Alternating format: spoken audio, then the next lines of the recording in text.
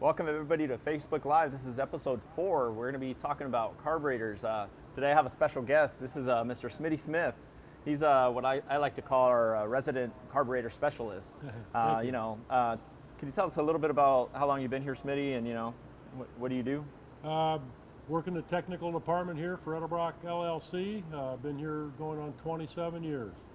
And carburetors are part of my specialty. Awesome, awesome. So pretty much what we're going to talk about this episode is we're going to talk about the different variety of carburetors that we offer, and as well as the different sizes that we offer. We have everything from a Performer, an AVS, and our newest one, our AVS2. And Smitty's going to take us, through the features of the different kind of carburetors, and a little in depth of every single one. So would you want to start with maybe the Performer? Yeah, we'll start with the Performer. The Performer was Edelbrock's first offering. Goes back to 1988, 1989. Originally, the Edelbrock carburetors were made by Magneti Marelli, USA.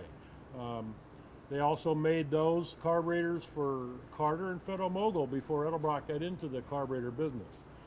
We've been selling these Performer series carburetors since 1989. Wow. It's almost around the time that I was born. There are some young guys out there. Yeah, so what comes out, what sizes do they offer the Performer in? Those Performers are offered in 4 different sizes. Okay. They're available in 500, 600, 750, and 800 CFM sizes. Awesome. And what other carburetor above this? Let's say somebody wanted something a little bit, a little better than the Performer series. Well, the step up from the Performer series would be the Thunder Series AVS. Okay. I'll explain. AVS. Adjustable valve secondary. The difference between a Performer and an AVS might be hard to see here. The adjustable valve secondary has an adjustable spring-loaded air door. Where on the Performer series, might be hard to see, has a counterweighted secondary air door, non-adjustable. Gotcha. So that's the main difference between the two. That's the main difference between the two. Okay. And our newest carburetor is the AVS2, correct? Correct. The newest one is huge. What an improvement. Adjustable valve secondary 2, AVS2. Gotcha. The biggest thing about the AVS2 is the annular flow boosters in the primaries. That's Gotcha. Absolutely good. They didn't think we could make an old carburetor better. Boy, we certainly did. Gotcha. And that's pretty much the main improvement, right? Is the fact that instead of Absolutely. a down leg booster, you have your annular booster. And what pretty much makes the difference between the two? What's the benefits of one versus the other? Well, I'll explain the difference between the down leg and the annular flow booster. The down leg has a single stream, as you can see on the video behind us here. And that fuel will stay in a fuel status until it gets below the butterfly. That's when it mixes with the incoming air, and that takes a little bit longer in that carburetor body to atomize. Gotcha. And once you're going over to the annular booster, is it just that it helps the fuel atomize quicker? Boy, it's as soon as it comes out of the booster, it's like a sprinkler head. It's atomized, it fans, as you can see right there with the 8 equal orifice holes. It really, throttle response is amazing. Gotcha. And that's just in the primaries, correct? Correct. Gotcha. Just in the primary. Okay.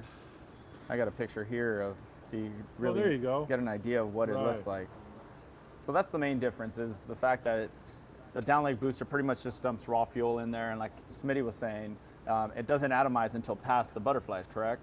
And this pretty much helps it atomize a lot quicker, so it distributes the fuel a lot better, it atomizes quicker, and it just burns a lot better, correct? The atomization is instant.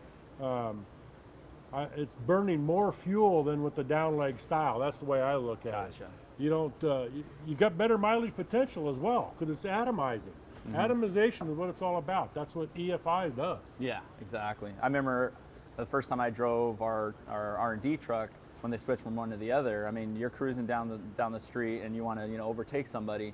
I mean, you step on it. There's no hesitation. It's instant throttle response. Amazing. It's really, really nice. I mean, I never, like you said, how do you make a car better? This is pretty much the only way you could really do it. Yeah, we've been selling this carburetor for about 30 years, and how can we make it better? Well, this annular flow booster did the trick, without a doubt. And what do you know what sizes we're going to be offering the AVS? The AVS 2 will be available 500, 650, and 800. Gotcha. Okay. And at the moment, I believe we're still working on the 800. It's not released yet. Right. The engineer just released the ERN yesterday, as a matter of fact. So yeah, the 800 will come here in the next probably month or two. Awesome. Awesome. So, I mean, you know, we could let the internet run for a little bit, see if anybody has any questions. One gentleman said the Quadrajet is the best. I would have to disagree compared to the AVS2 on that one. Well, it's so similar now with the adjustable valve secondary, right. like a Quadrajet has. It's Yep. got an adjustable valve, spring-loaded door. But boy, this AVS2 is going to atomize better than any Quadrajet. Trust me. Yeah, I mean, I've gotten questions where they ask if they could just buy the boosters by themselves, but unfortunately, we're not going to be releasing that. We won't be selling the boosters separately. You have to buy the actual carburetor, you know. That's upper management. Exactly. Yeah. I mean, we do offer it in manual and electric choke as well. So, Absolutely. you know, just like everything else. Rumor has it that, you know, this one's so good that the AVS, the original AVS, might be discontinued. There's still Yeah, you know, you took the two best features from the old AFB carburetor. We made an adjustable valve secondary and with the annular flow booster. There's no need for a AVS Thunder There Series. really isn't. You've already got that and the added booster feature. Gotcha. Absolutely.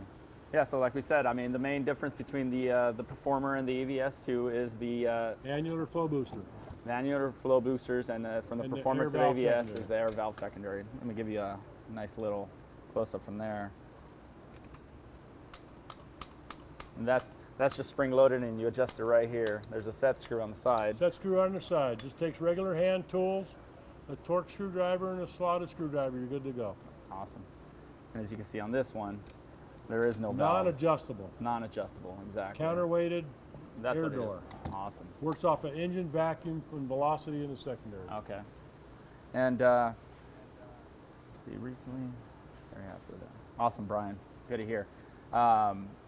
You know, one of the questions, since we already have this carburetor out here, you know, maybe you could talk us through how people are supposed to adjust their floats, because that's one question I get online all the Floats, time. You know. Excellent, because we work the tech line, we always get the call. Yep. We don't have one to, but I can illustrate, if you will.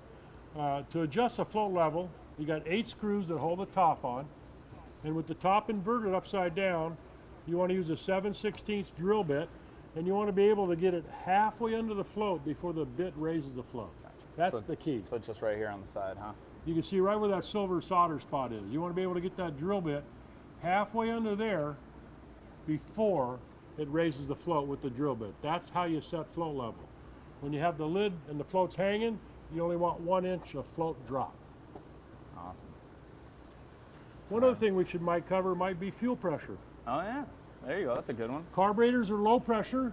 The Edelbrock carburetors typically only use 5 to 6 psi, 6.5 or 6.5 pounds pressure maximum. Gotcha. What happens if you put too much through it? Well, if you have too much pressure, like if you have a high pressure fuel pump without a regulator, it could overfill the bowl where the needle and seat can't shut it off, and it'll have little teardrops or drippage from the boosters itself. Ah, gotcha. Too much gotcha. fuel pressure. Let's see. Any other questions we got? No, I think everybody, you know. Pretty simple. Dennis said hi. Hello. No, I think we're good. Any other What else? topics you think that we would be able to cover? No, I don't think. I think, you know, they offer a 1-year warranty. Customer satisfaction. We want customers to be happy. That's the key. And another thing that people don't realize, these are actually made in the USA. We Made in the We USA. make them in our facility in, what is it, North Carolina? Sanford. Sanford, Sanford, exactly. North Carolina is the Edelbrock Carburetor division.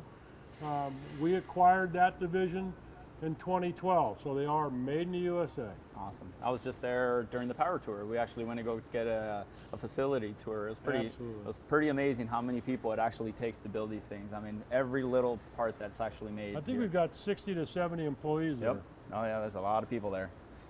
Let's see. What would you recommend for a '56 Chevy truck with a built 350 cam and board? Our new AVS2, the 650 would probably 650? be the best choice. There you go. 1905 manual choke and a 1906 electric choke. There you go. Those for Brian. There you go, Brian. Awesome. Let's see, we got one 1406 and it's overloading. What does he do? I would look down the throat of the carburetor while it's idling to make sure you don't see any teardrops or drippage of fuel from the boosters. If you do, you'll probably have to remove the top lid and adjust float level. Gotcha. Awesome. All right, let's see. I see they're popping up over there. Oh yeah. I think that's pretty much it. No new ones. Cool. All right. Well, I think that about covers all the new specs on the new AVS2. Like we said, the 800 should be coming out pretty shortly, and the 500? 500, 500 650 are available now. Awesome. All right. Well, thank you, Smitty, for coming on the show, Thanks, and Eddie. we'll see you guys next week. Take care. Next time. Thank you.